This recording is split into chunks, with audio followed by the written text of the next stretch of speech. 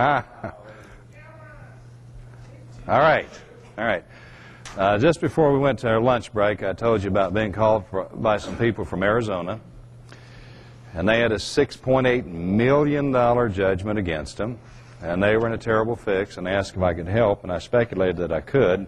But I didn't really know whether I could or not. I was kind of gambling on this would be one of those usual lawyer mess-ups like they usually do, that there'd be something in there that would give me a chance to attack it.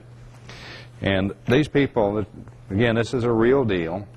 They were sued, and the circumstances in this suit is they belong to one of these cooperative property owners organizations out there where they were living in another state, and then they'd come down and live in Arizona where it's warm and sunshiny in the winter, and they had this property and discovered that the promoters of this property were embezzling funds and doing a lot of other things that were wrong. And so they approached the situation, and one of the things that they did was they actually put out what was called a handbill to identify this illegal activity.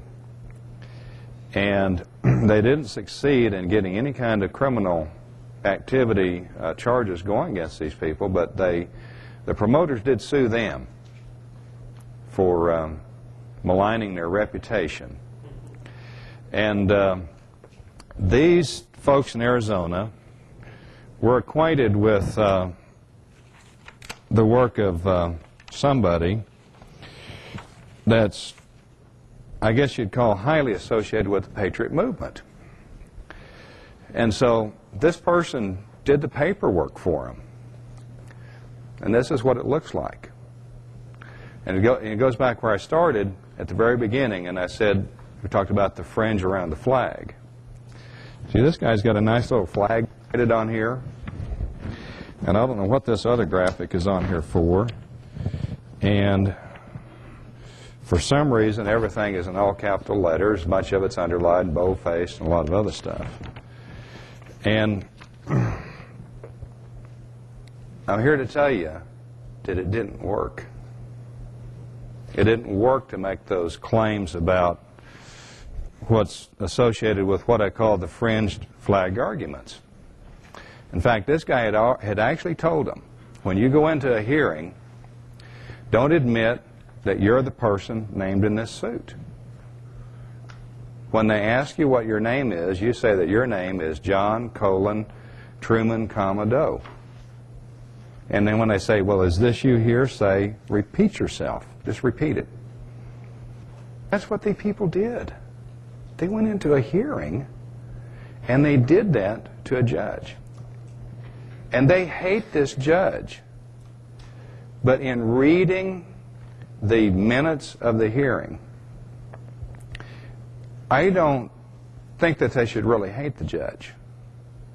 But of course I can't see the facial tics, the expressions. I can't hear the tone of voice. I don't know. Maybe he's really abrasive with them. I don't know. But what I saw was a judge that tried and begged these people to get away from this stuff. Get away from that. Get away from that. Talk to me. They wouldn't testify. They said, we stand on our pleadings. Well, you don't have any questions for the other side? We stand on our pleadings. Well, are you going to deny that you did these things? We stand on our pleadings. When they said they were standing on their pleadings, they were standing on, and my goodness, that's thick. There's a bunch of pages in that. This is what they were standing on. And I'm not going to read it, because to me it's gobbledygook. And that resulted in a judgment against them of $6.8 million. And that's what I say, is if you're out there near your goal and you feel a tug, it may be that tether of misinformation. So you want to be careful about this kind of stuff. And when they talk to this guy and say, well, you know, we did what you told us and it didn't work. Don't worry about it. I'm going to do this. And what is this? This is their suit in the World Court against the individuals that got the judgment against them that is allegedly worth $700 million.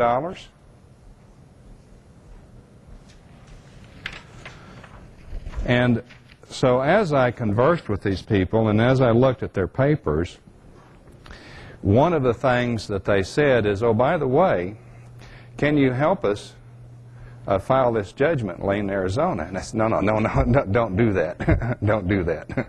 Well, let me do some investigation. Because I don't know about Arizona, but in Oklahoma, you do that, you're going to jail. Well, I was able to get to the World Court of Justice, which is not hard to do, and strangely enough, to try to investigate this $700 million judgment that these people thought they had, you know, none of their names are even there. Of course, it wouldn't be correct anyway, because there's nothing at the World Court of Justice that tells me that I can sue you in the World Court.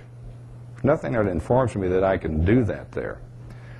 But that's what going back to early in our discussion this morning.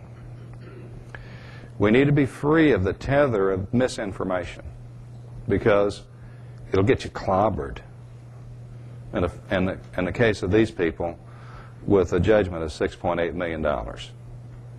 So we set that aside, and then we start to work this case and look at the record and see what was done and what wasn't done, and we look for the mistakes that I say that attorneys often make. And I hope as I'm telling this story that you're kind of relating to two things. One is what you may have heard in seminars, read in books about courts and jurisdiction and all of this stuff. And the other is what it must feel like to be these people. There now, their lives are ruined. But I don't look at a situation as hopeless on its surface. I look for something that I can use. Now then, the first thing I did was I went where? Where do we go? We go to the annotated statutes.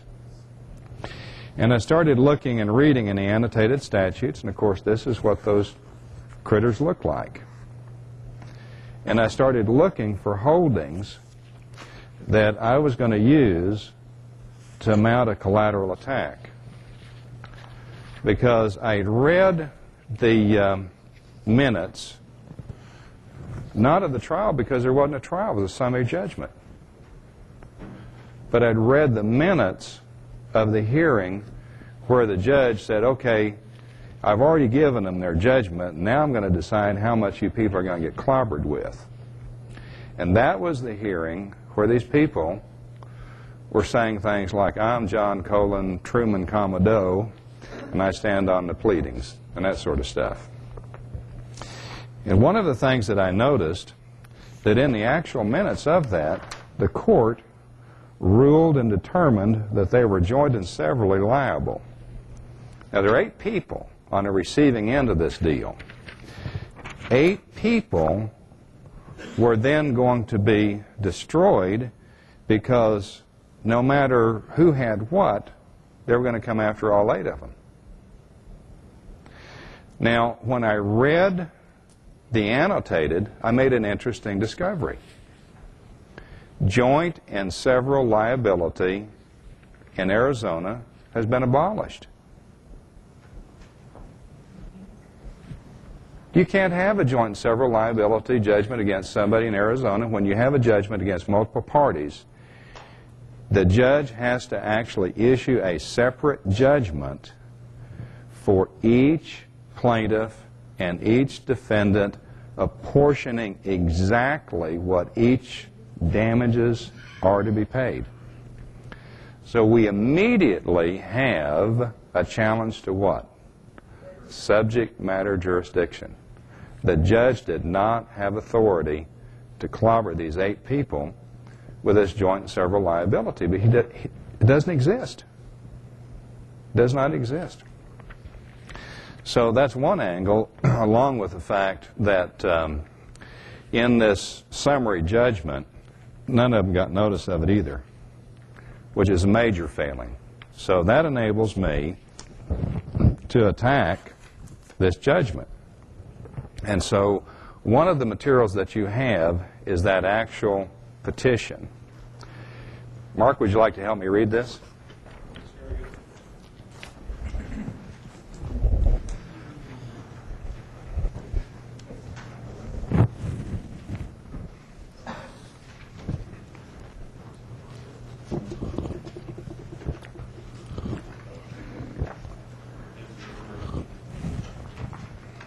Okay, this is a petition to vacate a void judgment. Melvin W. Citizen, Elizabeth M. Citizen, and so forth, hereinafter identified as plaintiffs, petition this court under authority of Arizona civil procedure and the common law doctrines established in the American Credit Bureau versus Pima County for vacation of a void judgment in case number CV 99-02663, a copy of which is attached. The face of the record shows that the plaintiffs in the above-styled cause were not in receipt of notice of complainant's motion for summary judgment in case CV 99-02663, had no means to know of motion for summary judgment, or the hearing conducted to determine liability. The plaintiffs were deprived of procedural due process rights. The clear face of the record shows that the court did not have jurisdiction over the parties, a procedural due process requisite for determining liability. Jurisdiction of parties and subject matter is essential to a valid judgment, and court must have jurisdiction to enter the particular judgment. Van Ness versus Superior Court of the State in and for Maricopa County. A judgment is void on its face and is subject to collateral attack unless court has jurisdiction of the subject matter, of the persons involved in the litigation, and to render the particular judgment given. Halford versus Industrial Commission. Trial court had no jurisdiction over person of defendant who was never served with summons and complaint, who never appeared in the declaratory judgment action, and who only filed notice requesting copies of all minute entries and documents long after trial. Therefore, judgment as to such defendant was void. American Natural Fire Insurance and versus Esquire Labs of Arizona. Once existence of personal jurisdiction is appropriately challenged, party asserting jurisdiction has burden of establishing it. Lycoming Division of Avco versus Superior Court of Maricopa County. The complainant's action to determine liability was not procedurally or substantively a provisional remedy.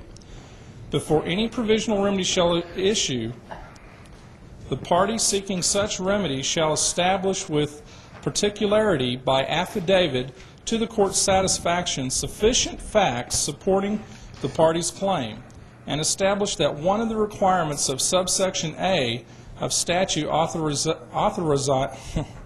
authorizing provisional remedies has been met, and that such party will file such other pleadings or affidavits as required by law as a prerequisite to the issuance of any provisional remedy sought. See Arizona Civil Procedures.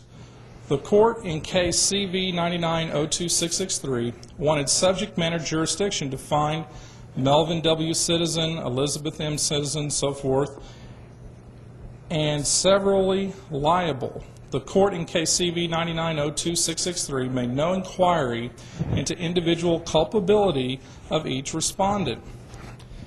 Melvin W. Citizen, Elizabeth M. Citizen, and so forth, the court failed to apportion degrees of fault to Melvin W. Citizen, Elizabeth M. Citizen, and so forth. The court in case CV 99-02663 made no finding that any party was responsible for the fault of another party. Joint and several liability has been abolished in Arizona, excepting where degrees of fault have been apportioned. each defendant is liable only for the amount of the damages allocated to that defendant in direct proportion to the defendant's percentage of fault, and a separate judgment shall be entered against the defendant for that amount. To determine the amount of judgment to be entered against each defendant, the trier of fact shall multiply the total amount of damages recoverable by the plaintiff by the percentage of each defendant's fault, and that amount is the maximum recoverable against the defendant. The relative degree of fault of the claimant and the relative degrees of fault of all defendants and non-parties shall be determined and apportioned as a whole at one time by the trier of fact. If two or more claimants have independent claims, a separate determination and apportionment of the relative degrees of fault of the respective parties and the non-parties at fault shall be made with respect to each of the independent claims. The liability of each defendant is several only and is not joint. Abolition of the joint and several liability applies to all actions pending on the effective date of the act. In Arizona, tortfeasors are to pay for the damages that they cause, but no more. Each defendant is liable only for the amount of damages allocated to the defendant's percentage of fault. Pulley versus National Hole-in-One Association. In an indivisible injury case, the fact finder is to compute the total amount of damage sustained by the plaintiff and the percentage of fault of each tortfeasor. Multiplying the first figure by the second gives the maximum recoverable against each tortfeasor. Larson versus Nissan Motor Corporation. Review denied. The court is required to allocate responsibility among all parties who cause the injury, with each such party's liability several but not joint. To cure the deep pocket problem of the defendant, Pioneer versus Superior Court in and for County of Maricopa, the trier of fact must determine and apportion relative degrees of fault of all parties and non-parties. Zurin by and through Zurin versus Ford Motor Company. Review was granted. Let's see, I think that's part of the citation. The court must apportion fault between all wrongdoing. Hutcherson versus City of Phoenix. A judgment is void on its face and is subject to collateral attack unless the court has jurisdiction of the subject matter of the persons involved in the litigation and to render the particular judgment given. Halford versus Industrial Commission. A court must have jurisdiction of the subject matter. If it has not jurisdiction, a court's judgment may be collaterally attacked. Vargas versus Greer. Lack of jurisdiction over subject matter can be raised at any time. Kelly versus Kelly. A jury's determination that Melvin W. Citizen and so forth were not in receipt of notice prior to the hearing to determine liability, and or the court in CV 99-02663 did not apportion damages among Melvin W. Citizen and so forth.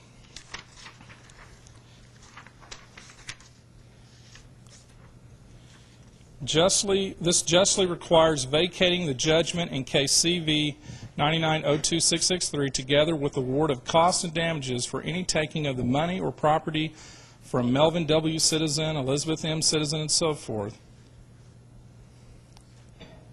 for the time spent litigating. And then there's an affidavit, a sample of an affidavit attached to it. Thank you, Mark. Appreciate that. Is it all there? Isn't it just pretty much a primer, a how-to on vacating a void judgment? And where did it come from? Did it come from the authority, the annotated authority? Did we empower the court to act? Did we state the court's authority to act right up here when we started out? Did we tell the judge, here's where you have authority to act? They had one potential, or they have one potential defense, and that is to say that this original summary judgment was a provisional action. No. I opened that gate and I closed it. The language is in there. where I said this was not a provisional remedy. So don't go there. Don't argue that. It was not a provisional remedy, and it was not a provisional remedy for these reasons. It's all in the pleadings. So there's kind of a how-to, and I think there's also a how not to. Where in the world did this stuff come from anyway? But haven't we, who are in and associated with the Patriot movement, seen tons of this? Haven't we? What happens when you use it? $6.8 million. Ah. I think, Mr. Kim, the question I have is, you say that when you get a case like this, somebody calls you up on the phone, that you then go to that state's annotated code. How do you know what to look for in the code so that you can determine that you cover it on your basis? Okay, Is that something you just inherently know, or is there a list of things, like a checklist that you look for? the question is, I believe, what to look for in a respective state's annotated statutes that will make that particular thing void. And I was asked during the break if this is something that I made up, and I did kind of, sort of. But the law of voids, which I discovered in 1993, is one of, it's a legal doctrine. I haven't found any place that it doesn't exist. And it's kind of a last defense for people under our Constitution, as it is interpreted by our Supreme Courts, to defend their property interest. We are a country that by design and intent held the ability to own property as sacred. Do we all agree? But there's been a lot of damage to that ideal, but we can see that surviving for more than 200 years is still a provisional remedy for us to get our property back when it was wrongfully taken, when the other side didn't follow the rules. When I go to a state, I know that I can look almost always in the index under voids, void judgments, judgments void, setting aside judgment. There's always going to be a way of finding that. It isn't necessarily going to be easy, but so far it's always been there. And again, what you're going to do is you're going to be keyed to that state's authority for vacating judgments. You're going to have in the annotated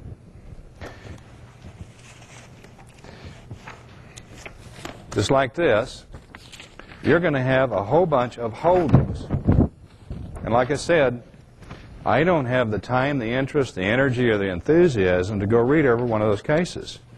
But what I'm going to do is I'm going to look for the holdings that are going to enable me to pick apart the other side's case, and then there are going to be some selected cases that I'm going to get. But I'm interested in the logic of why that case was wrong. This one, they really kind of made it easy for me. But yes, you go to the state annotated statutes. Oklahoma rates fairly high on the list as far as a person's ability to get relief of a void judgment. Well, now when you go to those annotated Statutes. then if it was on foreclosures, would you have a key there to look under foreclosures, or would you look under property? Or is there some way to go like the guy with the county deal, you went to that? How would you find the subject, I guess, you wanted to look up, or the case you wanted to look up, whether it was on tax, or whether it was on the county, or whether it was on somebody else? The subject, I guess, are there a way to check that out? Okay, let me repeat that verbatim. Let me tell you about a philosophy that I have in what I do. Ulysses S. Grant this is probably paraphrasing terribly, but when asked about his theory of war, said, you find the enemy and you hit him with everything you've got, and you keep on hitting until you destroy them. So, in response to your question, I'll look at all of those. I'll look at everything. I'll look at anything that could give me any leverage at all. I am going to look in the annotated to see if it leads me to where I can actually start out a paragraph heading with a number on it and say something from any angle. So I'll look under foreclosures because all of this knits together. You have all these actions out here in all these different directions, but they're all going to be clustered under the law or doctrine of voids because they all have to have the same parameters to be a valid judgment. Doesn't matter whether it was a foreclosure or whether it was a criminal case or whatever it was. If you go back and you look at that court record, it had to have a four-legged table to stand. So I'll attack everything. I'll attack it from any angle I can think of. Is that a sufficient answer? Well, I just thought if I went to the annotated thing, would I have to read all of those annotated things in there, or would there be a subject I could go to? Or are they all pertain to what I might be doing? I'd have to read them all. They're under headings. They're very well. They're under headings and they're very well organized. That's what I wanted to know. For example, in certain states, if you look under their annotated statutes under vacating a void judgment, you'll actually see, you know, if this was a foreclosure action, here's your case law. That's what I wanted to know. If this was a divorce, here's the, you know, it's under headings. The annotated statutes are really a marvelous resource for two reasons. First of all, because they represent such a tremendous economy in time, and secondly, because they're in education. Mark Mays and I met at the Oklahoma City University Library just about 54 weeks ago, and we got the Oklahoma State annotated on Oklahoma 12-1038. And we started reading that, and Mark, who has had some formal legal background training, I think it's safe to say that this was kind of like going to a couple of semesters of school, wasn't it? It was that informative because Mark, like we all were at some point in time, were drawn into this notion that this is all so terribly complex and you can't possibly do this. You can't understand this. You're not an attorney. I mean, look at all these millions of law books. How many of those have you read? How much do I really need to read? If you can get your hands on the annotated. But it's not going to be readily available on the internet anytime soon because, and it's not because of the publisher's rights in it. It's because once you get your hands on that, you beat them at their own game. You beat them at their own game. It's just like one of the lines from, I've got a biography of General George S. Patton, Jr. And that biography confirms that many of the things that were attributable to General Patton as having said, he really did say those things. He really did say those things.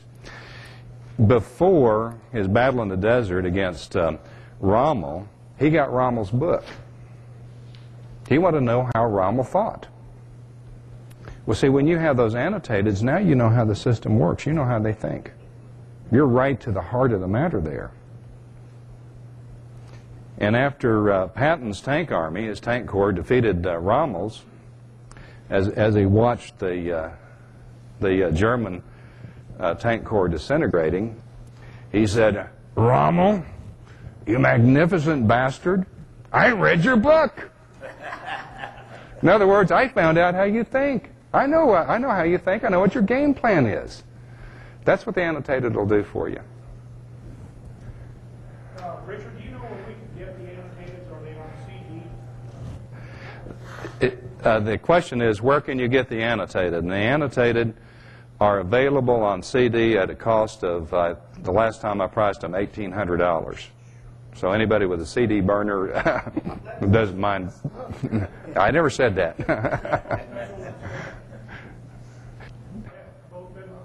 Yeah. Yeah. Well, it seems to me, correct me if I'm wrong, but it seems to me that in essence what you're saying is that the annotated statutes are almost exactly the same as the concordance of the Bible. Well, I would refer to the annotated statutes as the Bible of law, because they're what you can rely on. If they're not in the annotated statutes, you don't know whether you can rely on it, and you probably can't. Because as you walk through a law library and you see those hundreds of thousands of books, unless the cases in that book, those books, actually appear in the annotated, at least as a keyed reference, they're just philosophy of law. And that's one of the things that, in my opinion, is wrong with our law schools. They're not teaching people about law or how to practice law. They're teaching people philosophy of law. So consequently, you've got people coming out of law school, and they can stand up here like I am, but they'll talk all day on Roe v. Wade. But ask them if they need to support a motion for summary judgment with an affidavit, huh? That's procedure. I don't know anything about procedure. The practical statutes what authorizes us to be able to print them, quote them and stuff. I think your question is, how do you reproduce an authority without violating copyright laws? And it's my understanding that as long as you give proper citing to that and you're not reproducing it commercially, then that's permissible. That's my understanding. If I'm wrong, I want somebody to tell me. But if I write anything, it's copyrighted at that moment, regardless of whether I file a copyright on it or not. That's the law. Okay, now, if you take that, you can reproduce it, as long as you don't reproduce it commercially, as long as you say, well, here's who said that. I know that I've collected books for many, many years. I enjoy reading. And in the last few years, I've noticed a trend in publishing that as you read a book now, even if it's something that is about halfway fiction, where it talks about subject matter that's published, you'll see a footnote, and in the back of the book you will see the documentation of that. So consequently, a 400-page book's about 100 pages of the actual credits for that particular material. So I don't have any reticence about citing and quoting there. I don't believe that I will be in infringement of copyright laws for those reasons. Plus, they do it too. Do you have an opinion as to what authorizes the state to patent my birth certificate? Don't know. I don't know. To me, there are a lot of what I call fringed, flagged arguments. Now, when you hear me talk like this, you probably think that I'm being derogatory. Not really, because I agree. I quite agree that it's inappropriate to put gold fringe around that flag. I say that's wrong. My understanding, I say that's wrong. But that's not the point. That's not the point. The point is, if you get drug off into arguing about that, you're never going to win. You're never going to win. What I would suggest, and I don't have it on the tip of my tongue, but maybe Mark does, there is a real lawyer that I respect and trust by the name of Larry Beecraft. And he has a website where he goes into great detail about what I call fringed flag arguments. And he does these with the same reverence for the real law that I do. He's taken time to explore all of those. You might find the answer to your question there. I don't know. I haven't taken the time to actually explore a lot of those, because my conclusion is, particularly after seeing things like this, is just don't go there. Stay from those. Stay with what I know the law says can give me a win. Richard, I noticed a real interesting phrase that you use repeatedly in your pleadings, and that is time spent litigating instead of a request for attorney's fees. And I was wondering if you might go into an explanation of that particular wording and whether or not you actually had award for time spent litigating. Yeah, the question is why the reference in the pleadings for compensation for time spent litigating. And a reason for that goes back to my favorite judge, Judge Wapner, who always awarded the prevailing litigant in his little people's court compensation for their time. And I think that every person is entitled to be compensated for their time. Do I have anybody that's been compensated for their time? Not yet. But it's just like the issue of assistance counsel. The time maybe hasn't been quite ripe for it. I've had people ask me, beg me, will you please go into court and stand up there beside me and present my case for me? And I say, no, unless you're willing to litigate that question through the Oklahoma Supreme Court to see whether I can or not. See, somebody is going to have to actually litigate the question to establish the law. And so far, mainly because of the rather emergency nature of the things that I've dealt with, we haven't litigated the question. In other words, a person is threatened with some horrible judgment that's going to destroy them. Yeah, we ask to be compensated for their time.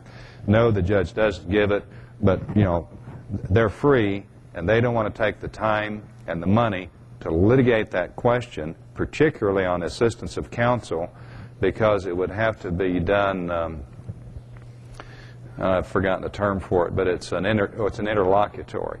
In other words, you would actually have to say, time out, we're going to take time out from litigation, and we're going to ask the Supreme Court to rule and determine whether I can come in here and speak for you. And the situations that my friends have been involved in have been a little bit too compelling to play the game that way.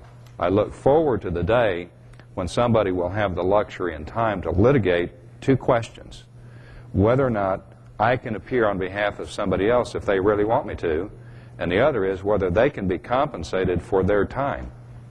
Now, they can be compensated for their time in a settlement, of course, but what I want is for the judge to say, okay, you spent X number of hours, I'm going to get you compensated because you did your own legal work. But they remain to be litigated questions. In other words, when I go to the annotated, I haven't found any authority for them yet, so if it's there, it's well hidden.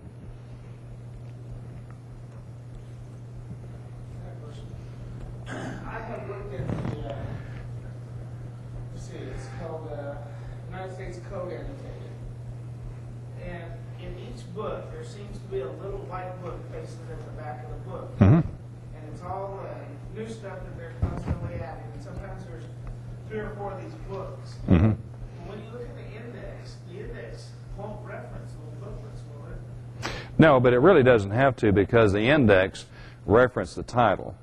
And so what I do and what I recommend that you do is go under your title first and read the authorities under the title, and then go to the back of the book, because I think you'll discover that 95–98% of the time there's no new law there. There are just new published authorities where they are further affirming the principles that are earlier in the book. Do you go by the belief or philosophy that the latest court case that you have that supports what you're doing is the one that you want to use? Sort of. The one that I really want to use is the one that is nearest to the exact facts of the case that hasn't been reversed by a later authority. Because some of the really great authorities are really old.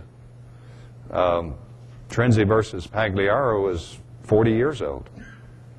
But it's good law. And if it's good law and it's still there, go ahead and cite that. Listing the authorities before 1936, is it, or something like that? Excuse me? Isn't it true that they don't recognize the authorities before 1936 or 38? The question is, are authorities before 1936 recognized? I have repeatedly cited authorities that were earlier than that. As far as arguments about whether or not we're under martial law or other things like that, probably ought to go to Mr. Beecraft's site and pose the question there, because I don't know. I haven't found anything that supports that. And see, that's the way about the fringe around the flag, or the expression of a person's name in all capital letters. We hear those arguments. You look at my pleadings. I don't put people's names in capital letters. I know it's wrong, but show me the court case where it has been fatal to a cause because somebody did that.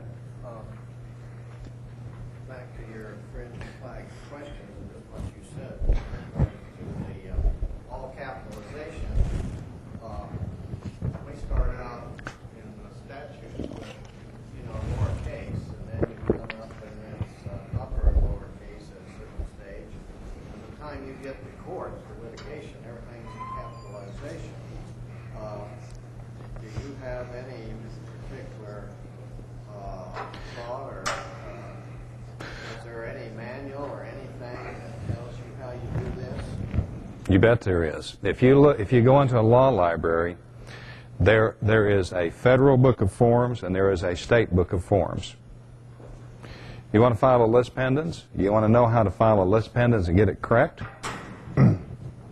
Look in the book of forms. It'll tell you exactly how to do it. And I'm here to tell you that I bet you that most attorneys never go to the book of forms because they're know-it-alls.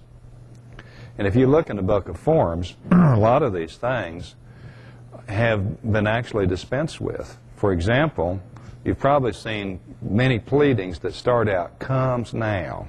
And it's not in the book of forms. The people that say, here's how to submit a proper form to the court, got rid of that kind of nonsense years ago. And yet you still see attorneys that comes now and whereas and all that other stuff. Hey, I go to the source. Go to the forms book. Look at the forms book. The forms book will tell you exactly, letter for letter, how to complete that pleading properly. All you've got to do is insert the authorities and the facts.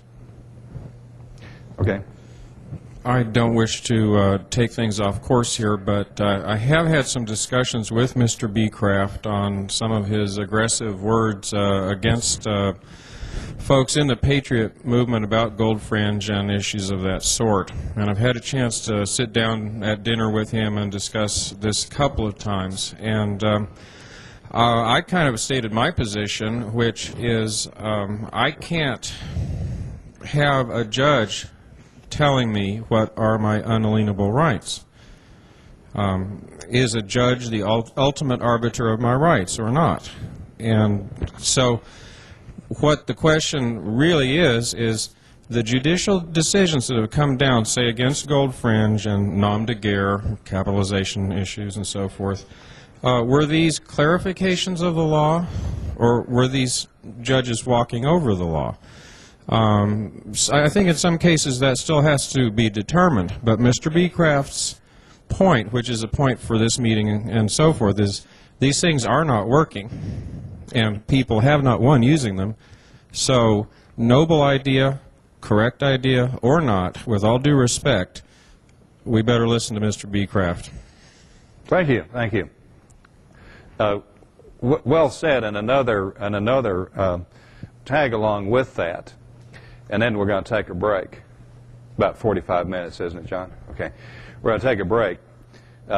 We have a meeting a couple of times a month. The JACU's organization is a due process club. We're not about issues, we're about due process. And somebody came as a guest to our last meeting that said something that I wish I'd have said. And the group was discussing some points about how we would do a certain thing, and he says, you know, a problem in the patriot movement is you work so hard to win the battle, you lose the war. I wish I'd have said that. but the point of it is, it's just like I have heard that the last time that the Montana freedmen appeared in court, the judge took off his robe, removed the flags, and says, now what's your problem? You see, they had worked so hard to win that little skirmish over the fringe around the flag that they lost big time. It's like these people were treading on the advice of somebody that told them all this stuff. Printing a little flag in the corner will protect you. I don't know. Got them clobbered. We're going to take a break and we'll come back. And also, when we come back, what we might do is change our format just a little bit. We'll only have maybe about a little bit over an hour before we'll have to end this marvelous party. It's been marvelous for me. But in that case, what I'd like to do is when you want to ask a question, come up and get in a line before the microphone, ask on the microphone, and I'll try to answer it quickly. And if somebody has not had the opportunity to ask a question, let's give those people a chance to ask a question first.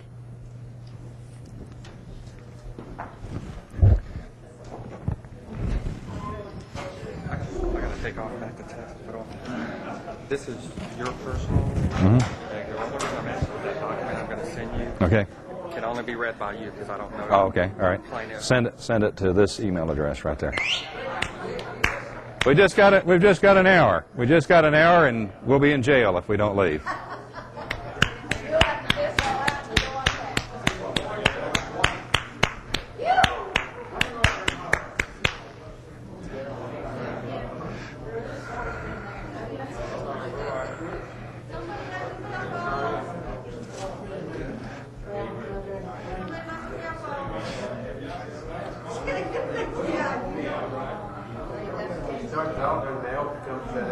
Yeah.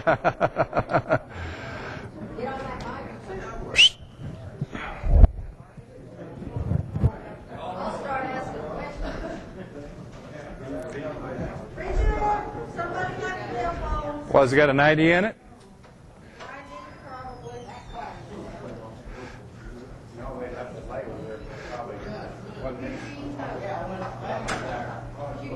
Eugene? All right. If anybody wants extra tapes, who remembers my middle name? All right. You can go to the JACU's website. There will be an order form there that you can print out. If you put Luke on it, then it's available for today's cost. I need to know who is going to make the cassette tape. That's what I'm interested in. Okay. All right. Just contact to the site. Who would like to ask a question that hasn't had a question answered? If you'll step up to the microphone, and then others, just step right in behind them. We'll try to get as many questions answered as possible. If you have to step in front of Mark, don't worry about it. That's okay. Okay. Getting back to the 4 legs. Uh-huh. Does a corporation qualify for one of those? Only if an officer of that corporation appears and testifies. The corporation, in my opinion, can't. It goes back to a case law that's about 200 years old, that a corporation is a fiction and jurisdiction cannot be established by fiction. And I think you have to have an officer of that corporation to have that 4th leg. That's my theory. Another question is, where does the 11th Amendment come in? As far as being able to sue a state? far as him being able to sue me, As far as the state being able to sue you. the state or him, Under what authority? in law or equity. So you have been sued by the state of Texas? Colorado? Colorado. A tax case? Doesn't matter. It's criminal. Okay. They have to have their competent witness. What? They have to have their competent witness. Somebody has to complain. Who's complaining? The state is. Even if it's the people of Colorado, there has to be a witness that swears out the complaint. Somebody has to say, I was injured, I was harmed. Yeah, okay. What about Article 3, Section 2, Clause 2, where the state is a party, the Supreme Court only has jurisdiction? I'm of the opinion, and it's just my opinion, there still has to be a complaining party. You mean there has to be a plaintiff? There has to be a complaining party. There has to be somebody that's injured. Who's injured? Who's injured here? And see, there's a problem in our so-called criminal justice system because we have all these task forces that go out and they go after people as task forces. Wait a minute, time out. Who is injured here? I mean, who is injured here? And it's something that is probably already settled in the law, but it's being ignored. And so the rich result would be to take a case like yours and take it through the appeals process, criminal court of appeals, on that very point of where does the government get its authority to put together a task force on drugs and go out and search. Wait a minute, who was the injured party here? You injured the state? I don't think so. And if you or somebody that you know of has been subjected to a criminal charge where it's the state against you, but there is no witness of an actual crime being committed, nobody complaining, I think it's one that I would like to be my inaugural appeal to a criminal court of appeals on that basis of, wait a minute here. You've got all these government task forces out here. Who is the person that's injured? And it's where our criminal justice system has gone badly awry because there are many reported crimes. I've had crimes committed against me. Probably most of the rest of you have. Getting back, does a corporation qualify as an injured party? In my opinion, no. In my opinion, no. And come on up behind if you have a question. You've not had a chance to ask a question. And my question would be that what we're dealing with, it seems to me, is a presumption of law. This is the reason why they're able to do what they're doing, because they presume, for some reason, that they have legal authority to create a drug task force or whatever it might be.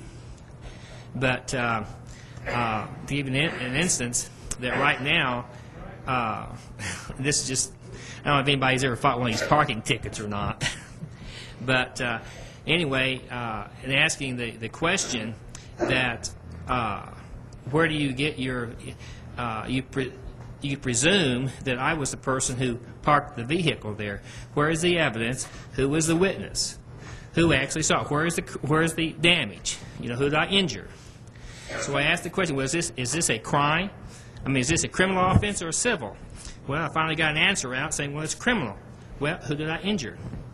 And then, so where do you get your jurisdiction that presumption is a crime? Well, they sent me back a city ordinance, a presumption ordinance, that it is presumed that because you're a registered vehicle owner, that you are the person who parked the car there. So we haven't got that issue resolved yet, but anyway, I haven't had an arrest warrant sent out for me yet. But my question is, where do we stop the presumption of law that they seemingly believe that they have? Because the other thing I had was when I stopped not having a driver's license, then my mistake was this. Well, your presumption of law is different than my presumption of law, but yet I'm exercising my right and I get arrested for it. But that's my question, presumption of law. These things are like the assistance of counsel, and they're like compensation for time while litigating. These are probably issues of first impression.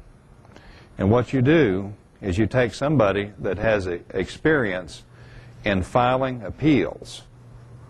And I've actually won 2 appeals before the Oklahoma Supreme Court. And you take that issue and you take it up to those folks and you ask them for a decision on them. And it is probably an issue of first impression, which means that they don't have to hear it, but they're almost compelled to hear it. But what has to happen is somebody like yourself is going to have to find out what the law is, because right now we don't know, do we? Because the Supreme Court has not told us what the law is, so we can look it up in the state annotated. If you look under Buis v. State, you will find authority to get vacated a civil, I mean not a civil, but a municipal court judgment against you where there was no witness in appearance. Okay, that's the first step. The next step is to extend that to these other questions that you're asking, but they're going to have to go to the body that tells us what the laws mean. But when you or somebody has one like that, the thing to do is get it into the appeals process and see if you can make law. Okay. In my case, the IRS had a lien against my husband. They sold the property. They paid me for gave me half of the proceeds because the lien wasn't against me. I sent the check back to the court because I didn't want to make the agreement that it was half my property and it was sold. Was I right in sending it back, and should I accept it now if it's proper? I'm not sure, and like I started out at the beginning, I am way underqualified to answer a lot of these questions. But if I had to make a decision, what I would do is take that check and endorse it with your name, and I would state that you are not waiving any rights in accepting that check. That you are preserving. Well, I sent it back. Yeah. And I went back to, and that was in 98, I believe. Because I think that you can sign it, you can endorse it, all rights reserved. But you're not intending to waive any right. You want to keep your rights. You want that money because that is actually a prepayment to what a judgment may be.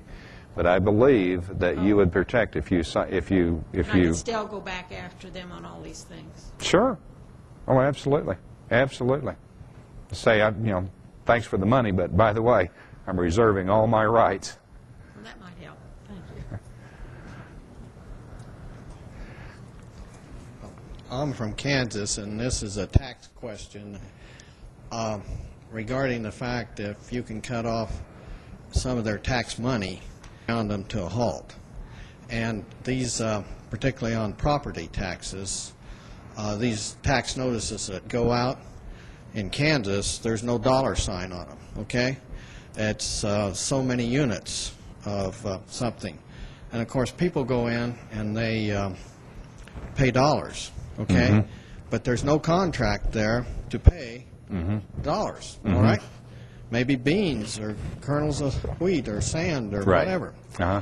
And then, if you don't pay, then you're a year behind, then they turn around and sell this to the sheriff. The county treasurer sells this tax lien to the sheriff, and they convert it to dollars on that deal, but they still, even when it's paid, it's only paid in whatever units.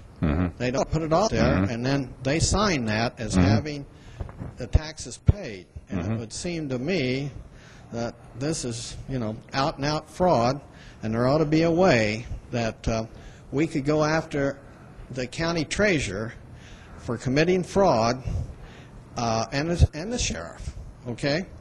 Because they're conspiring to convert something that a bill that was issued that was never issued in a dollar amount, and here they convert it to a dollar amount. They also say it's paid, they don't accept it in a dollar amount. Yeah, I think it's a great case to litigate the question, to get it up to the Supreme Court to get a decision. I think before you take the action, you're going to have to compel them to tell you what can you ask for or demand as a payment for this obligation. That's the core question, because you want them to define what these units are.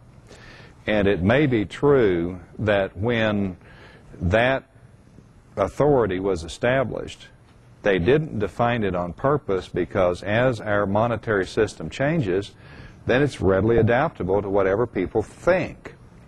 But what I would do is figure out a way to contact probably your Attorney General and ask for an Attorney General's opinion, and if the Attorney General won't ask, you can actually go to a federal court for an advisory opinion. You can actually file a case in federal court, and the question is, tell me what you can ask or demand as payment for this obligation. Tell me exactly what you can ask or demand. If you have that, then you have a basis to litigate the claim. Okay, we have one other thing in Kansas. There is a law, 16111, that was taken from 1893, but it's there on the statute books today. And it says for all executions and judgments and so forth that those will be made in United States legal tender or gold and silver, and no contract to the contrary withstanding. Now, this is law in Kansas, and it would go back to this tax thing. How would you use that in terms of formulating what you're talking about? Because they didn't ask for any money. The law says this is the way it is. So why is there any obligation there on anyone, you know, to pay anything, you know?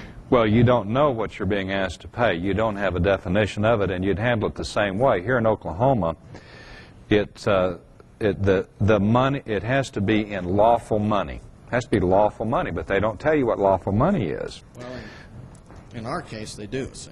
Yeah. But what they do?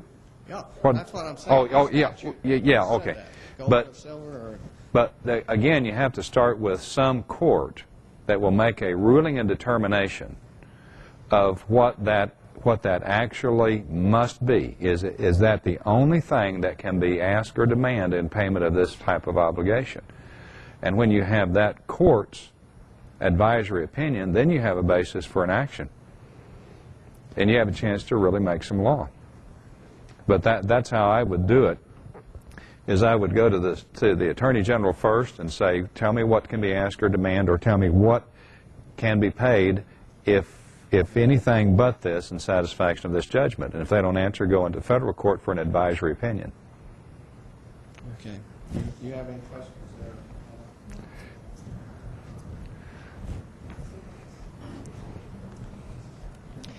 there? My name is Bruce Gore. There's a group in in Florida, and they are involved in the right to travel. Now, they make the connection, as an example, on the driver's license, and on the insurance, and on the registration of the car. Now, they show, when they take the police officer up there and ask him questions, they say, can I force you to have a driver's license, officer? And he says, no. He says, now, if I can't force you, you can't force me, then how come we have a driver's license? And the question being is that the legislators who created the fourth branch of government, which is the motor vehicle department, whatever they call it, whatever they call themselves, are able to go in and make these laws and say these are laws when they are not laws. And they can't connect it with the Constitution in any way, shape, or form. But they get away with it because they say it's a law, and pretty soon it's like Bob said, they get the presumption, and everybody presumes, since they take the bull by the horn, that they can do whatever they want to do to us. Now, what I want to ask you is this. since they've already got it all worked out there, I would like to not take it individually, because I don't think you could do enough of it. You know, to go up and win your case, and so you're sovereign one, and they don't bother you. You know, that happens. But how would we go to the annotated as an example, and go there and get the material we need to show that they never had the right to do any of those things? They'd be proving a negative, and how you approach that is that's an issue of first impression. And this, an issue of first impression means that the Supreme Court has not made a ruling and determination. Well, let me say, I got 26 pages. No, the gentleman's gone. I got 26 pages of all these law cases, Supreme Court, saying that no state entity can force you to have forced insurance, proof of registration, or a driver's license. Now, I've got all these court cases, like what you used. Now, how would I take that and say, in the state of Oklahoma, get everybody involved, realizing that we lost our freedoms, and if they can stop anytime they want to and do anything they want to do because they're out of shape, and they presume all these things. Do you think this annotated, these books, we'd find all these laws in here to be able to go and attack this issue? How you have to do it is on the defensive. You have to wait until they arrest you, charge you, driving without a license. Then you support your argument, and you take it up to the Supreme Court and get a Supreme Court's determination on it. Well, we've already got those in these laws already. Well, no. You need it in your case. You need to see if you can replicate those laws on your own behalf. Well, okay, going back to your words again. If you knew that there was a law being violated, and it was actually as treason, which it is, aren't you supposed to report that? You see where I'm going at? Yeah, you can report it, particularly if you're the victim. The question there is, if you know that there is a crime or a pattern of crime, do you have an obligation to report that? And you do, because if you don't, you stand those crimes. But as far as what I believe your question is, Bruce, you're going to have somebody that's arrested for driving without a license actually litigate their claim based on those authorities through the Oklahoma Supreme Court, and they will get relief either based on those or because the Supreme Court makes new laws. All right, let me say it this way. We probably don't think we'd have any problems finding people who are driving either suspended driver's license or whatever, that have actually taken them and made them where they can be robbed and plundered all day long, because they really, when they take them down there, going back to law again, if it was not a law, if it was not a crime, I mean, to drive a car before, why is it a crime now? See, that's the law. The law says you can't make something that was not a crime. You follow my thoughts? Yeah, there has to be an authority for charging with a crime. Okay, right. Now, if we can follow that pattern, why couldn't we go into and bring that all up? That's what I'm saying. Into where? Into the legislature, because that's where, see, they didn't do it. They created this fourth branch of government, and then the fourth branch of government start making their little deals, and their little tyrants get in there, and they all think this is their kingdom. We know that. The legislature is not your venue. They're not where you go to perfect your rights. But they're the ones that's allowing it to go on, and they're our trustees, and they're supposed to be, well, they claim to be our lawmakers. You've got to take it to the courts, Bruce. And then what? Well, they're going to find it frivolous. Okay.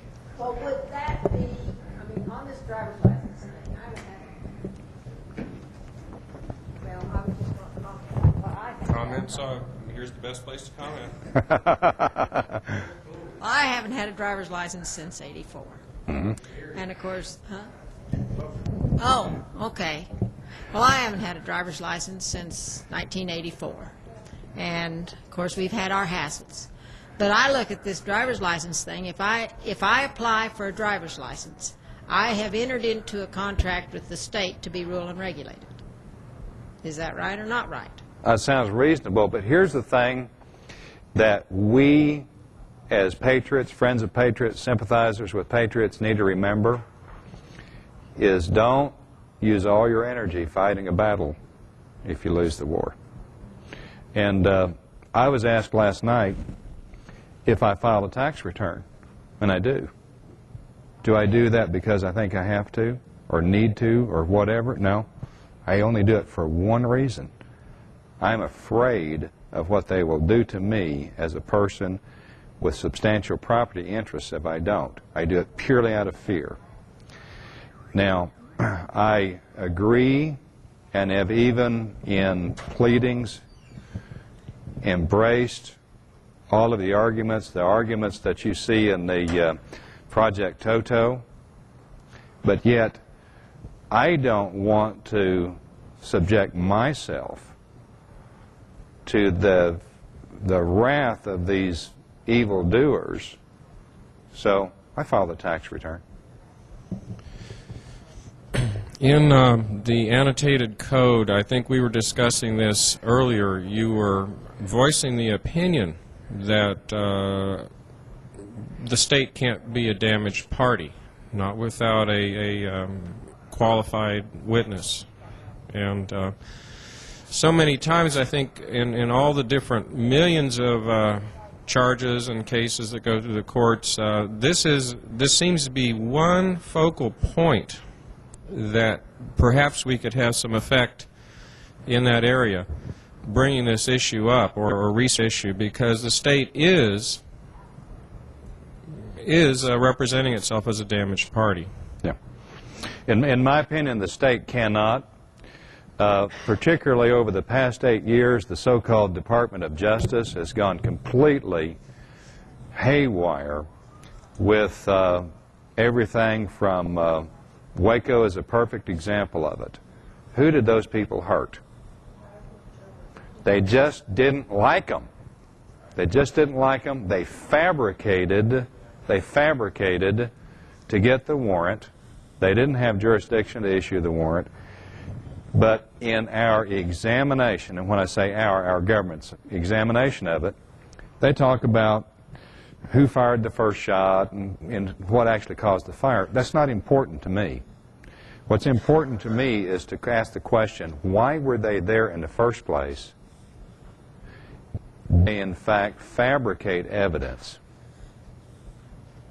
Those are the questions that the people in positions of authority are avoiding. They keep talking about who fired the first shot, who actually set the, I don't care. To me, that's irrelevant. I want to know why they were there. And unless I, as a citizen, went to them and say, they've got guns over in that compound, and every time I drive by it, they take pot shots at me. I'm a witness. Now I'm complaining. Now that gives them the authority to get the warrant based on my witness and go there. So yes, it is a terrible problem because you have government posing itself as a victim on behalf of whoever, I don't know. And who has been hurt? Who's been hurt? The little people. Yeah. My turn? Yes. Okay. I had a comment for the travel guy. One is the very first case that dealt with driving versus whatever. The guys set up their case. They set up their case. They stipulated to all kinds of stuff that weren't true. Now, what he said was, you set your case up. I'm working with Pat Patton trying to set up a case. The same with Rosa Parks when she did her deal with the equal or the affirmative action. I can't remember what it was.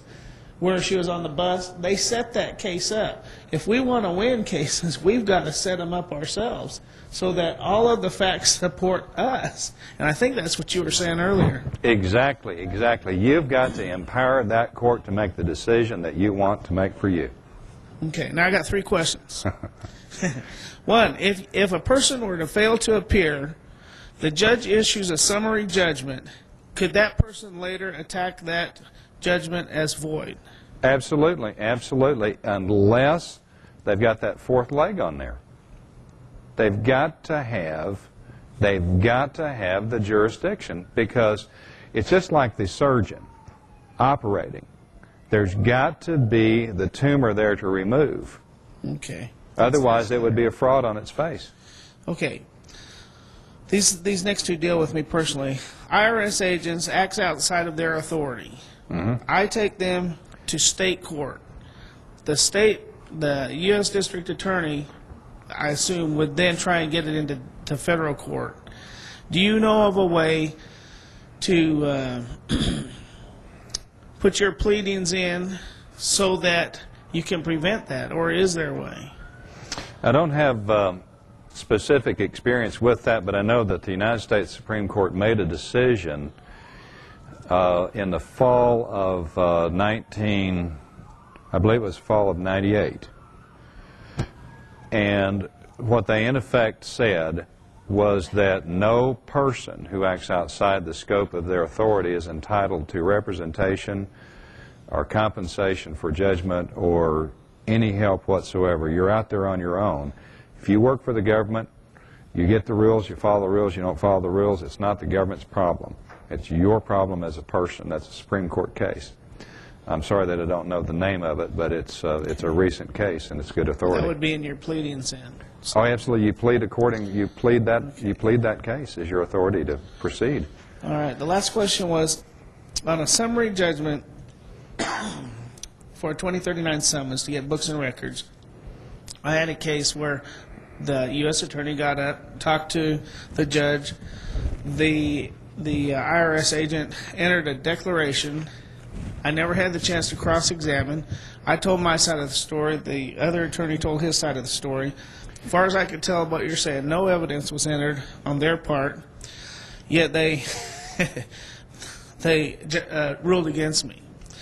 Is my best option to then file a new case? You said collaterally attack in the federal court? In the federal, you have to do it by motion. I think it's a 60E, but I would definitely do that. And you can actually rely on Vern Holland's recent case where the 10th Circuit Court of Appeals actually ruled for the little people, and they said, okay, the IRS said that this person owed this, but they didn't put any supporting documents on the record in the form of evidence. There were no witnesses. There was nothing to show that this person was actually involved in this taxable activity, and they have to meet minimum evidentiary standards to actually establish a tax obligation. That was posted by Dan Metter. Yeah, I read it.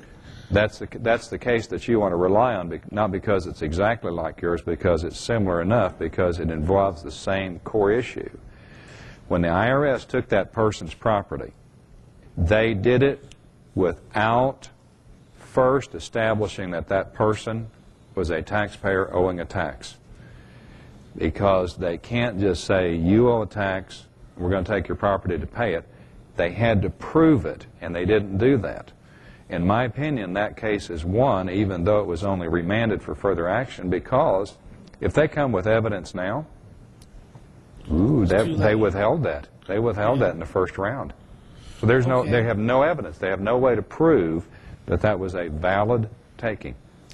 A 60E motion would not get it before a new judge. No, it wouldn't. Okay, because I filed a 60E motion and he denied it. So then I had to appeal. Okay, and is it in appeals now? It's still in appeal right now. Okay. That's I just wait and see That's the route that you have to take. But if you haven't amended your appeal brief, I would do so, and I would actually cite that case. Oh, I can still amend it? Because the time limits are all done for filing the paperwork. I'd amend it. Let the other side strike it if they can. Richard, you've talked about evidence and affidavits. You've talked about evidence and as far as affidavits. Could you explain a little bit? I think there's like three areas that enter evidence into the... There are three ways to testify: an affidavit, a deposition, or appearing and testifying under oath on a record. Those are the three ways that you testify.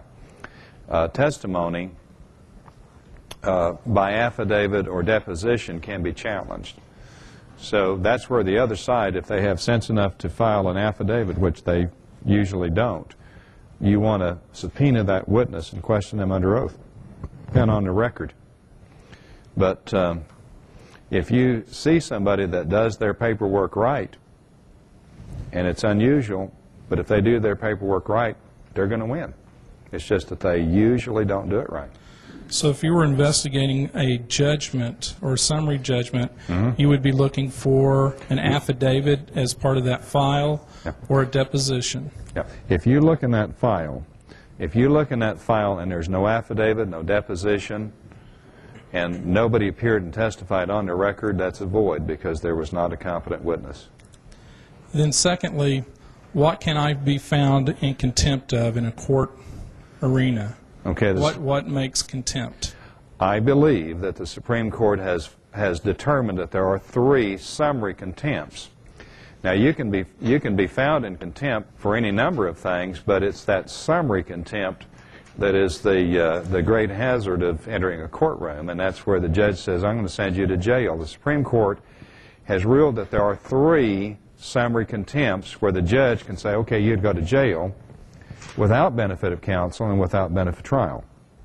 And that's disobedience by an officer of the court. So in other words, if the court orders you to do something, you better do it, because if you don't follow that court order, they'll be found in summary contempt. Another is obstreperous behavior before a jury trial. So if there's a jury trial going on and you do something that disrupts that jury trial, that judge has authority to jail.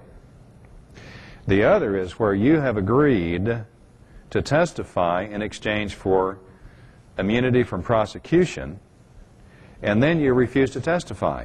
Judge can send you right to jail for that. Do not pass go.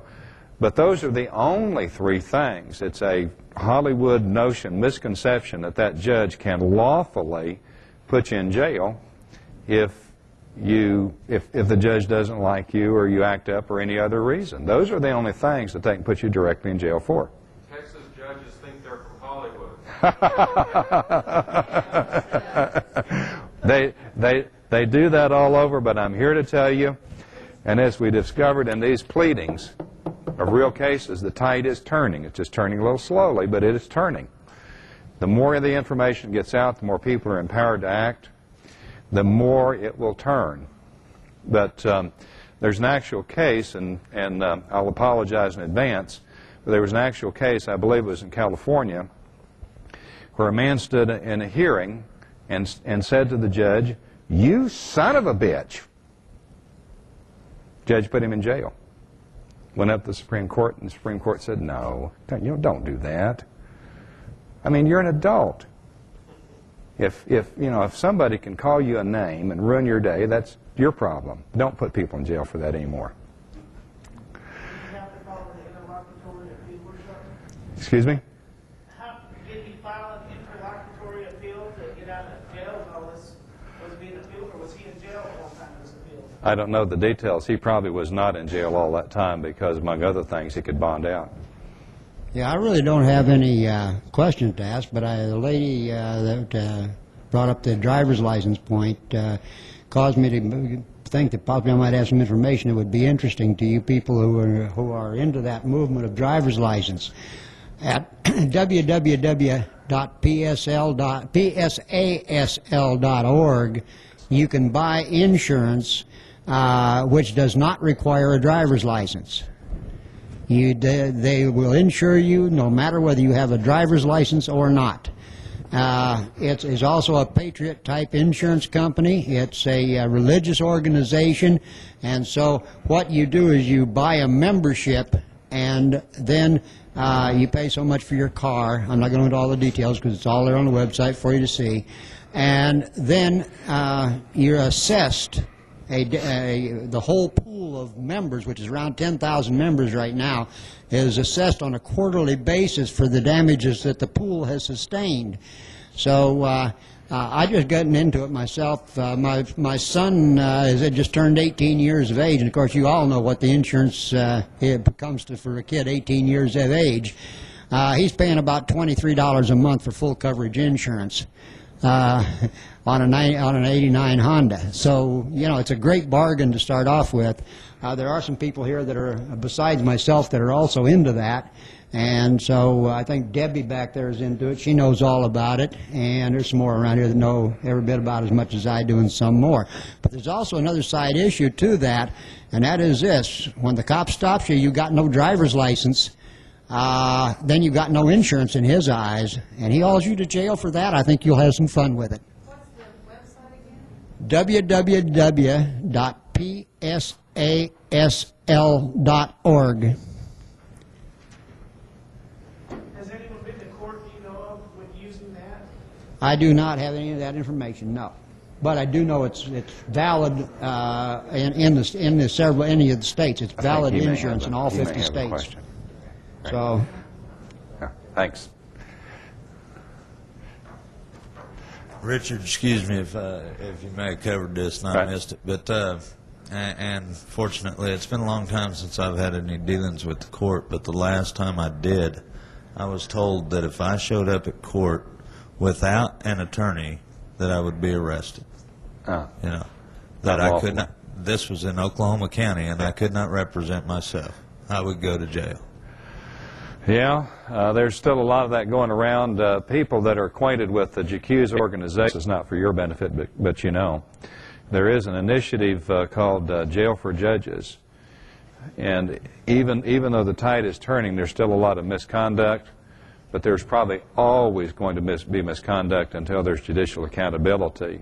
Now, we do have the Oklahoma form of that initiative on the table back there, and would invite you to pick up a copy of that, because until judges that do things like that are taken before a jury of ordinary people who are not lawyers and not judges and get their chance to understand real justice, that's going to go on. Yeah, Richard, getting back to these void judgments. How do we go through our cases to pick out things that, you know, to get some kind of an idea whether we had some void judgments? And like, I think one time you were mentioning certain criteria has to be met before a valid complaint can be filed and to give the court jurisdiction. What you want to do is look in that file and see if there is an affidavit, a deposition, or a minute record where somebody was testifying on the court before a court reporter. If there are none of those things in that file, then that's how you begin to launch an attack. But also at the same time, you look for rules that were not followed, just like the Arizona case. This was a joint and several liability judgment. It was abolished in Arizona. So what you do is you look for everything that was procedurally wrong, every jurisdictional failing, and then you sue them.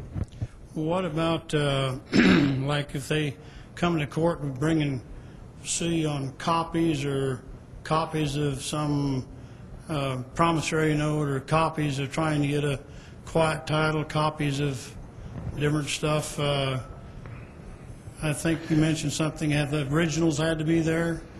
Well, not only the originals have to be there, but there has to be a witness to testify as to their meaning.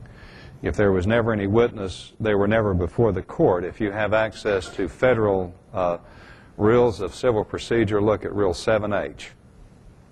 And Rule 7H is actually the basis for state rules that are almost universal, that averments to fact, which appear only in pleading, are not before the court. So it doesn't matter how high they stack that. If it's only an attorney submitting that, it's not before the court for the court's consideration. Federal Rule 7H. And you're saying if a complaint is filed by an attorney and not the actual complainant, it's not a... It's not a case at that point. Not a case. It's not a case at that point. And it never will be a case until a witness appears. Without that witness appearing, it never became a case. Remember the law? Didn't we read that law? We read that law. We know that that's a law because we know where we got it from. So I make mention about that PSASL, the insurance. I've been a member of that organization for 5 years. I have 2 teenage sons, and when you look at the insurance that costs with conventional insurance, it is astronomical, especially when you have an accident. My son had an accident, and believe it or not, he ran into an attorney's wife or husband. And so, but this PSASL, it does meet the Oklahoma Financial Responsibility Act. And the damage that my son did to the other car was $8,000, and the organization paid off on it. It's $250 a year, or for each. Well, it's only $250 for your vehicle, the lifetime that you own the vehicle, and then it's $500 a year. No, just $500 period for a lifetime membership. So it's really a good deal, and they do pay off, and it's a way we can help each other across the nation and get ourselves out of this, hopefully, this Babylonian insurance ripoff. And Jacques will appreciate that nice advertising contribution from that organization. Another question. Let's have another question. Let's talk about something. Let's insult lawyers or judges. Let's do something. Well, did you hear about the lawyer who? When you were talking about determining whether a case has been reversed or not, were you talking about the process of shepherdization? Is that the process that you use? Yeah, you can do that. There's even the Key West Digest is another good place to go.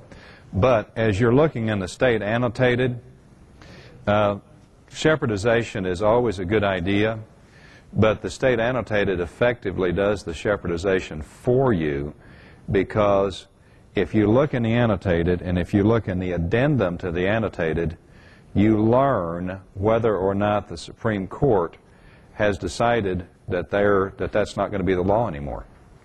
Shepherdization is great. My philosophy of pleading is don't make it any longer than it has to be. You see these long pleadings like this thing here. There's no point in repeating yourself if you've already made a point in law. Nobody should expect any judge to read a long brief. How would you like to be a judge? This is about as close as I get to ever being sympathetic with judgment. How would you like to be a judge and spend your Friday afternoon looking at a stack of briefs that tall? I don't care if you're F. Lee Bailey. They're not going to read that stuff. They might get a clerk to kind of glance at it to see if there's something in there, but I don't believe that any judge religiously reads those 300-page briefs. Most judges that know their stuff, and this is true even in Oklahoma County, which is not exactly the bastion of justice in the world, will chastise attorneys for filing briefs that are too long. They'll say, I've heard it. Hey, buddy, 30 pages. This is 60 pages. I'm tossing it. You refile it. But the point that I wanted to make there is there's no point in being overly long once you have stated a point in law and supported it with authorities. If you file and win a void judgment, can that be refiled by the opposing party? No. It relies on the statute of limitations. A void judgment is not a nunc-pro-tunc. There are actions that are nunc-pro-tunc. Nunc-pro-tunc means that you go back to the date before the judgment and you pull it forward to today's date. This one would be a nunc-pro-tunc because it's not actually vacating a judgment, it's vacating a summary judgment. So they can go back to the day before that summary judgment. Now then, if the judgment is vacated, if it is a judgment that's vacated, it's the statute of limitations. And that's one of the things that you can really use powerfully, because the statute of limitations may have run out, you get it vacated, that's a done deal. You never have to worry about that again. It's done. It's dead.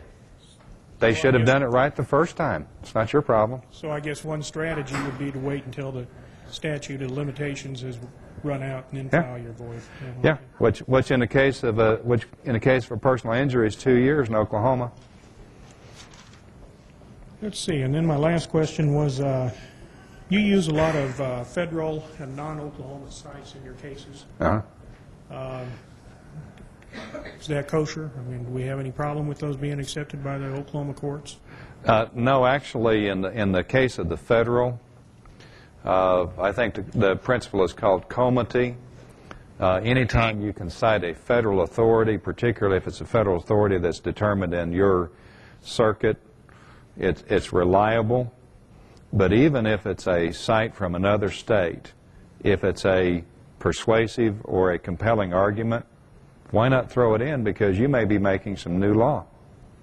I expect at some point in time that there's going to be publication on something that I've done. And your purpose is to persuade. Now, you do want to go with your authority for that court to act. And if you come in court in Oklahoma and you cite a Kentucky statute as your reason for being there, you haven't stated a claim upon which relief can be granted. But if you state your Oklahoma authority to be there and then collaterally mention this interesting case in Kentucky that really is very similar to this, and here's what that court decided, that can be persuasive to the court. Richard, not so long ago I went to the county clerk's office to see what might be filed, and I had no notice of this instrument, but it was called an abstract of judgment. Would you care to elaborate on that some? I'd never seen one before, and it had a 20-year lifespan. I don't know. I wish I could, Don. I'd have to research it because it's a pretty strange animal, because in Oklahoma, judgments have a 5-year life. If they're not perfected within 5 years, they're latched.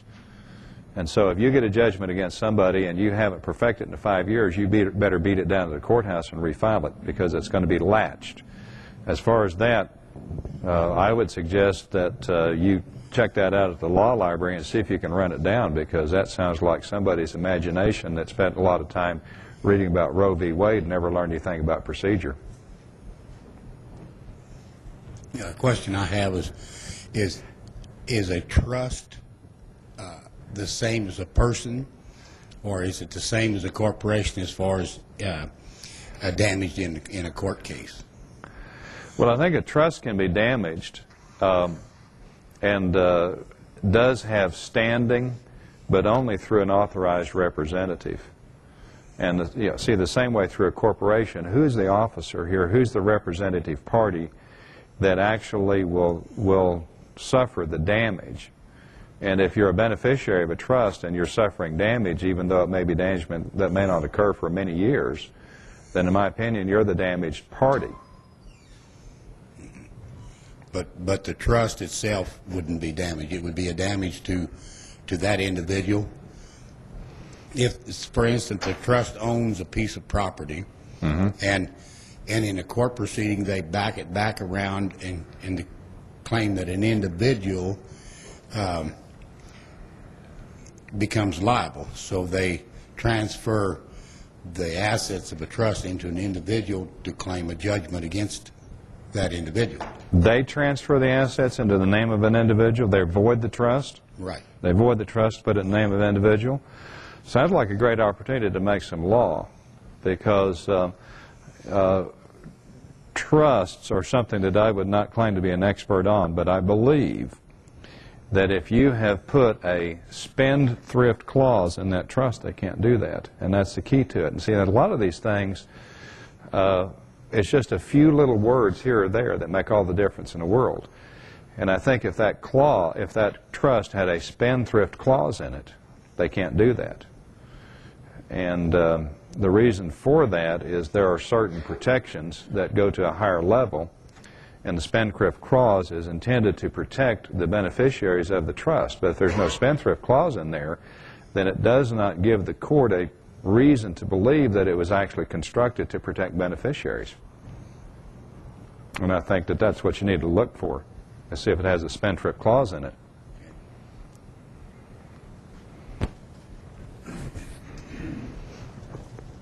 Kind of hesitated to come forth to ask this question because it's I don't really have it well formulated myself. But we recently, this is all very new, a summary judgment that it would appear is void in law, and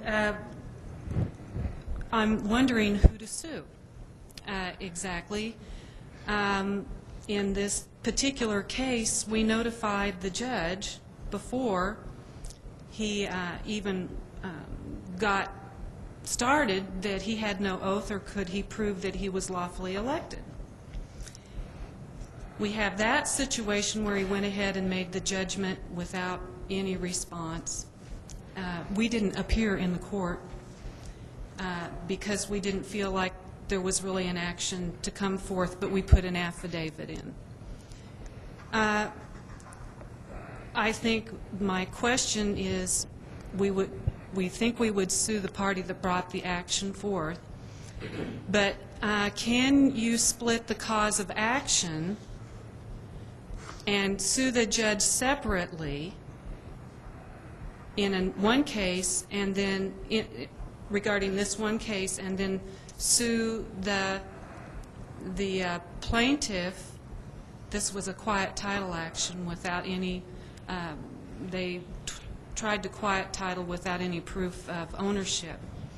So who, can you sue, split an action in that sort of thing, or when you, does it have to all stay together and you have to try to present two courses of action in this one suit? How I would do that is you sue the beneficiary of the judgment for relief of the void judgment.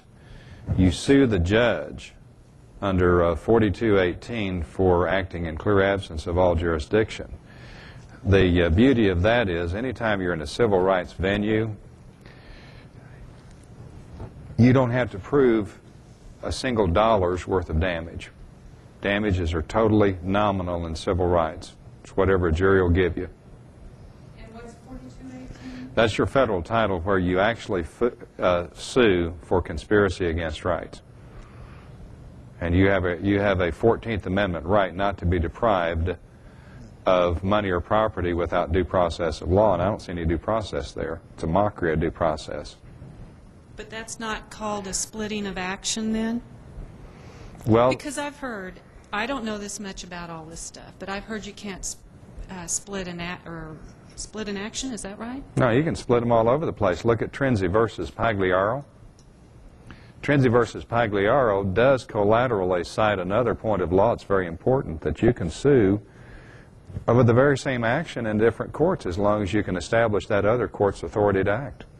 You can sue all over the place, but in that case, you sue it. You have to split it unless you can prove that that judge was actually acting in concert with that party, and I don't think appearance is enough. So my case then goes to federal court rather than state. You have two cases, one against the judge for violation. You take him into the Fed. Okay, I have a question, which is the same thing because that's my wife asking, and but it involves this judge and the clerk of court not having an oath as required by law. This judge appointed this clerk in 1986, and she never had an oath on file as required by Kansas law, and that's a felony. And this judge, or this clerk then, 3 years ago, swore this judge into office. Okay?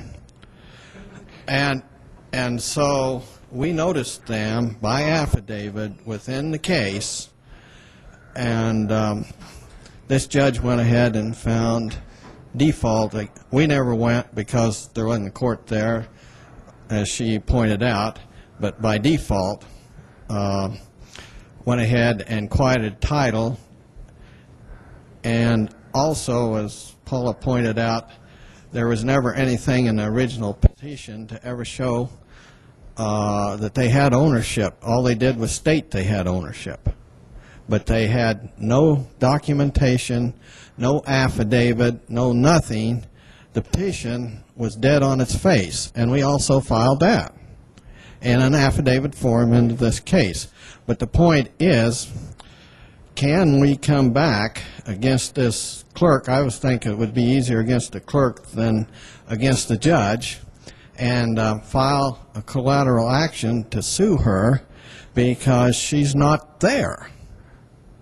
Oh, very definitely. Very definitely. So, but can we, how do we do that in a court where she claims to be clerk when there's no clerk to take? You don't sue her in the court. You sue her in the federal. Sue her in federal, too. But you sue in that court for relief of that judgment, and it sounds like it's a good one. I think there's 2 points of power here. and that's the clerk and the sheriff or law enforcement to enforce whatever judgments come out. So if you can destroy the clerk or take the jurisdiction away from the sheriff or whoever, then you've stopped all their actions. Anything that shows a jurisdictional failing is sufficient to do that. Well, unfortunately, I think we're done, as our time is about to run out. I really appreciate this opportunity. I hope you take something away from the meeting that can help you, maybe inspire you, give you a chance to win. We're kind of all in this together. It's us against a corrupt establishment. And how do we get your help? Do you have my card with my name, phone number, and email address? Call me or email me and tell me the circumstances, and I'll look at your case, and we'll discuss it from there. Send you complaints or something like that? Excuse me? The complaints you have to have? What I'd actually have to have is the file. Not necessarily the file exclusive of those tons of paperwork. I'm interested in files to the extent that we can show a failing, like no affidavit, no witness. Okay, that gives you your open door to take that thing out, get rid of it, get your damages back from them. It happens. Can we do?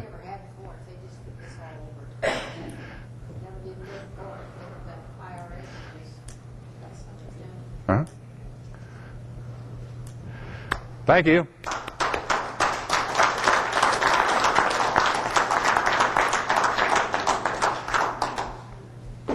Richard, I'd like to make a quick little statement.